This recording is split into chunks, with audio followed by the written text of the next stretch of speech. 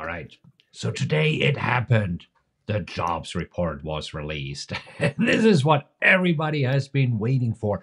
Yesterday, markets were so nervous that they sold off in front of the or ahead of the jobs report. So the question is, what happened this morning? And yes, it was a shocker. So we'll talk about this and also about our trade. So with that said, welcome to Coffee with Markus and Mark. And today is Friday, April 5th. And in this show, we are going to talk to you about what's happening in the markets and how we are trading it.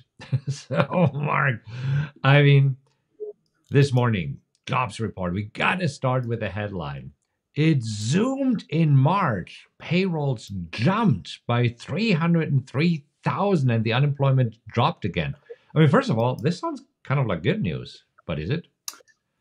Yeah, I mean, this is good news for the economy, right? A strong jobs market, a big increase in jobs added, so much more than expected. Around 200,000 jobs were expected, and unemployment coming down. That's great for the economy, but But that's not what Powell and gang wants to see. I mean, here we also see that the jobs were added by what is it? Healthcare, government, hospitality, and construction. So, what does it mean? It means that we still have a strong economy, and this means that Powell and the gang is not in a rush to cut interest rates anytime soon. And this is what we see here this morning when we hop over to the CME Group FedWatch tool. Looking ahead at the probabilities, we see that, okay, no cut in March. And kind of, I think traders were hoping for a weaker jobs report because this is really right now the only thing that could force Powell's hand and the Fed's hand to cut interest rates sooner. If they see that, okay, the economy is taking a hit and usually indicated by a weaker jobs market because that is their dual mandate, right, Mark? exactly. So price stability, strong jobs market, and I mean this is where the Fed's doing a dance, trying to balance things to tackle inflation, but also not crush the economy. And the jobs market is continues to be resilient, and no real concerns there, which is good. But to have inflation get better from the Fed's perspective, that's not necessarily helping things. Right, and what the Fed is concerned about is this rubber band effect, right? I mean, we're stretching, okay, we're stretching. Okay, so when does it break, right? I mean, is this where we can stretch it and then slowly go together, or will the rubber band be stretched until it snaps and then it can be ugly? And this is why the Fed officials said, okay, we're still thinking about 3 rate cuts because they start realizing that the rubber band, I mean, it's getting more and more dangerous to possibly breaking and snapping. Yeah, so you're absolutely right, and it makes it interesting because it's good news, bad news, bad news, good news, and I mean in this case, it looks like the market wanted to buy equities because we did have a big drop yesterday, but we have the yield spike on this jobs data, right? So that just says that hey, traders are expecting that rates are going to stay higher longer. Yeah. I mean, this morning, this is a huge spike that we saw here in the 10-year yield. We were trading around 4.32, and then we jumped all the way up to 4.4, the magic 4.4 mark again. And this is where, I mean, recently we did found a little bit of resistance, and also right now we have been pulling back a little bit, but now attacking the 4.4 mark again. And this is where usually equities should sell off. But what do you know? The markets are rallying, but look at this drop yesterday. This drop yesterday, out of the blue, out of nothing, just nervousness ahead of the jobs report. What will it reveal this morning? And it was kind of what traders feared, that it comes in better than expected. But then there's relief, like, oh, it could have been worse, right? It's bad. I mean, again, it's good. It's good, but right now, good news kind of is bad news because we have seen interest rates are shooting up. When interest rates or the yield is shooting up, it usually means that stocks go lower. But today, we have both of them moving higher. Yeah, and I think it was because there was such a sharp sell-off and drop yesterday. Traders saw that this could be a little bit of a buying opportunity here. But you're right, it is. It is. We have a technical term, wonky markets right now. Wonky market for sure. Because then we also have crude oil this morning. Look at crude oil rallying. And I mean, this is also not good for inflation when crude oil is getting high. I mean, it doesn't only increase the price of gas at the pump for the consumer, it also means higher airfare costs, right? Travel and transportation. It also means higher production costs because crude oil, I mean, these prices affect energy prices in general. Yeah, and there were some geopolitical concerns that are contributing to this, but 0.8% jump is not huge, but it's just adding on to this move that we've seen from the 80 level, right? 81, 82. $5 add to crude oil definitely starts to impact prices. I mean, right now we can see, I mean, we had what, one, two, three, four, five, six. This is the seventh day in a row where crude oil prices are just moving higher. Well, and then also gold. We've been looking at gold, and gold, look at this. Another record high this morning, now decisively trading above 2,300. Right now, trading at 2,341. Whoa. Big move, big flight to safety, concern over uh, yields. I mean, gosh, just a big jump after being in a range for a long time here. Yeah. Yeah. So, I mean, as I said, wonky markets. And at the same time, the VIX that spiked yesterday as the markets were selling off, a little bit lower again, but still at pretty high levels compared to what we have seen recently. I mean, this is where we have seen since this whole year, 2024. We have been kind of in a range between 13 and 15. And now we definitely are outside of the range. So the question is, will we come back? Or is this potentially the pullback that we have been talking about, that we are expecting? I mean, yesterday was a pretty good pullback. It was, and I think it's on average you get a 10% pullback every 16 months. Oh, Are we due? yeah, almost looks like it. I mean, last time, let's see, this was this a 10% pullback here? No, but probably from these highs, right? I mean, this is where we had one. So, okay, the 16 months, is this from the start or the end? That I'd have to look into. Because there's a huge difference whether we're talking about August when it started or December when it kind of ended. Yeah, good point.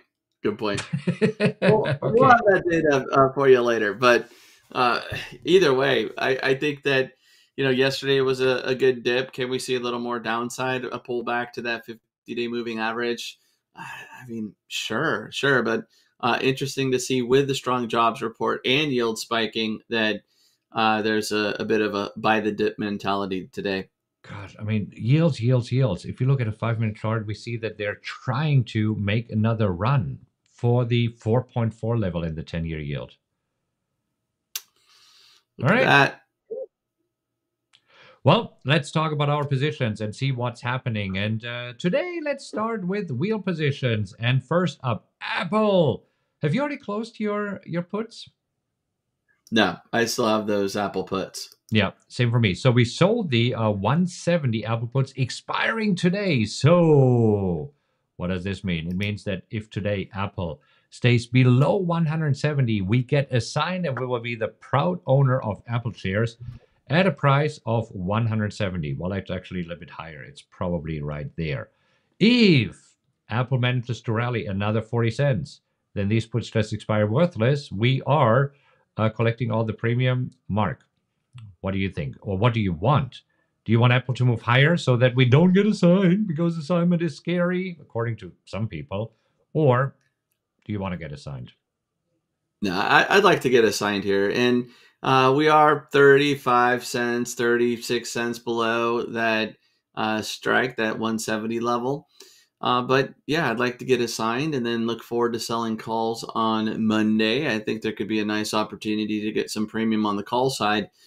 Someone asked yesterday, well, if you want to own shares at 170, why not just buy the shares? Well, at least for me, with the trade that I put on, I collected $1.50 on these puts. So if I do get assigned, my break even on the trade is 168.50, right? So you could say, hey, I got paid $1.50, or you could say my break even is 168.50, so I'm already profitable with the trade and buying shares at 170. And that's why I like the puts to start things off, and that's the whole point of the wheel. But yeah, getting assigned and selling calls would be great. Yeah. So I'm also looking forward to assignment. I hope that Apple manages to stay below 170, that we do get assigned. That would be fun. Talking about fun, this is not fun. CSIQ. I mean, CSIQ did so well over the past few days, and then today with interest rates spiking down 4%. Ah, geez, really, CSIQ? Come on. You were supposed, I was showing you the path right here. This was the path. This is wrong. You don't want to go down there. So maybe I should mark this in red so that, okay, wrong direction. Okay, so let's take a look at the chart again. Here we go. So, and I'm switching back to green because it's nicer. Yeah, sharp move lower today because of higher interest rates. And this were, Yeah. again, higher for longer, not good for CSIQ. Yeah. And it looked like we were coming off of those lows in a real nice move, but this higher yield environment is not helping out CSIQ at Yeah. all. So now we kind of need CSIQ to do what it did recently, where it rallied 15% in a matter of days. So go for it. Get it out of your system today and then keep rallying. yeah, All I right. like that plan. NEE, talking about rallying, NEE again above 63, and we talked about it, the 63 level. So we are now actually attacking these levels here that we established earlier. So let's see if we can break through this resistance here.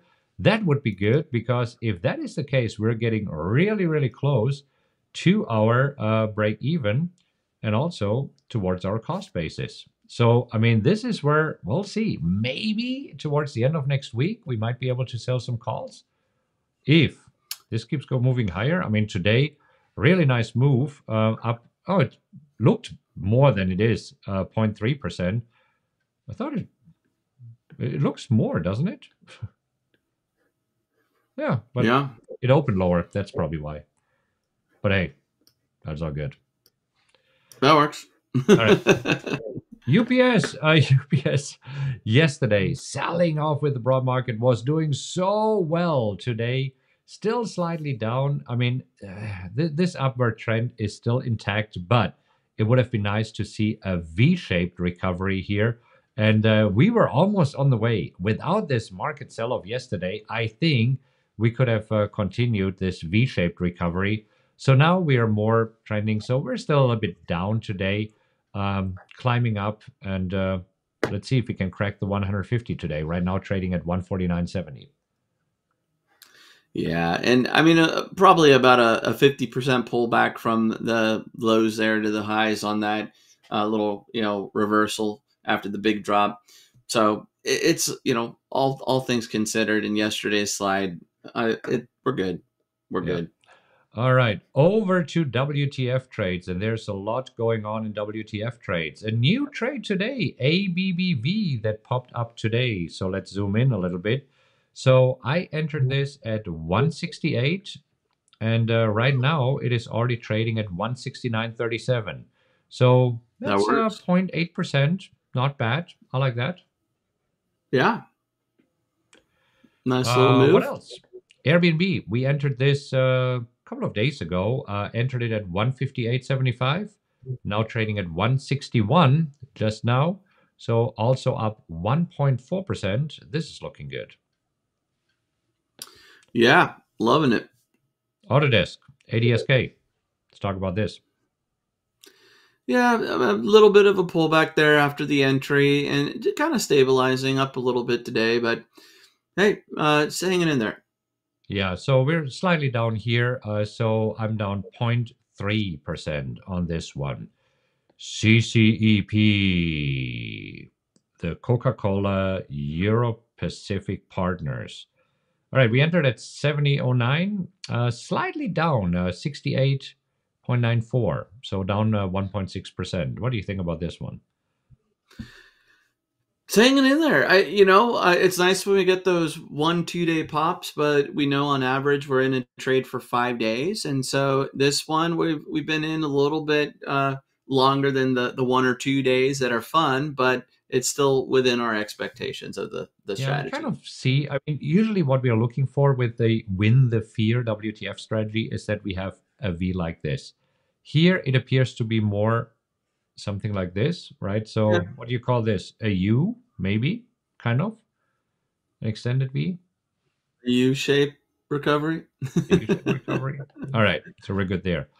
Monster. So Monster, we're also waiting for the bounce back. So we entered this at 57.74. Right now trading at 56.10. So slightly down here, 2.8%. That's actually right now the worst performing open trade. But again, Yeah, it's open.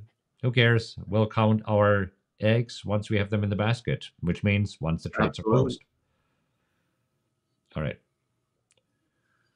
Ross stores. That is another one, a new one today. Entered at 140.14. Right now trading at 140.23. So just pretty much unchanged. So this was a new signal today. Walmart, we entered Walmart yesterday. That is moving really nicely. We entered it at 59.38. Today trading Yeah. at 59.84. So this is actually moving pretty nice. And then finally, ZS, Zscaler. So yes, another one just kind of hanging out. Walmart we entered 2 days ago, just for the record, Oh yeah. but still working out great. ZS just kind of flat here, but hey, no exit yet. Come on, yes, yeah. I mean, no exit yet. We had a small loss with the previous trade, so we're really looking for the 200-day moving average. That's a blue line that you see here to hold. We'll see. So That would be a good plan. before we go back and look at the markets, I went to McDonald's yesterday and I ate a kid's Okay. meal. His mom wasn't Okay. happy. That's pretty good. That's pretty good. Okay. Hey, do you know why you can't really trust trees? No. Because most of them are pretty shady.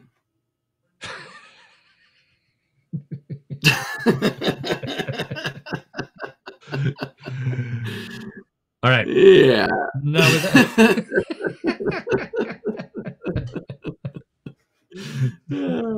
Okay. Hey, I know you know about Chip, my 120-pound chocolate lab, but did I ever tell you about my overweight parrot? No. I had this huge parrot. He was huge, and he passed away, which is sad, but it is a weight off my shoulders. Parrot All right. on my Well, my ladies and shoulder. gentlemen, it is Friday, as you can see. So come for the All right. charts, stay for the bad dad jokes. Bad, So, bad anyhow, jokes. S&P Bad still jokes. bouncing back a little bit off the highs, but we're still moving higher here after yesterday's sharp sell-off. Super interesting to see indices up. We still have the 10-year yield, the 2-year yield moving higher, 2-year yield almost at highs of the day, 10-year yield attacking the 4.4 level again.